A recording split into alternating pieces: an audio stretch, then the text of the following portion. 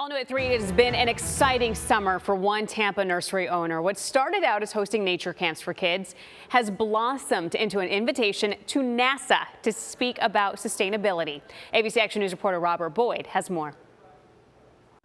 Well, Anita Camacho says it doesn't matter if you're 6 or 7 years old or one of NASA's top scientists. When it comes to sustainability, the facts remain the same. Blast off!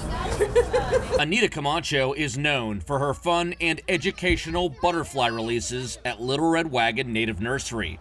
But she never imagined what she's been teaching to Tampa children would have just as much of an impact on the scientists of NASA. Pretty big focus at NASA on sustainability overall and trying to reduce the footprint of everything that they're doing there.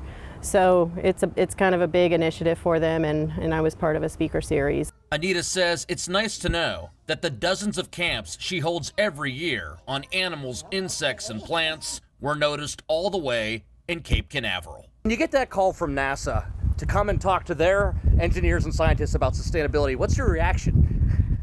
I was like, are you sure you're talking to the right person? Scientists watched and listened, both in person and online across the country. And Anita wasted no time bringing up her favorite insect. One thing that actually, I guess, got their attention was the mission in 2009 with the Atlantis going up into space with 3 monarchs. So that was part of my talk. Believe it or not, the experience really wasn't that much different than teaching her kids summer camps. Is it the same?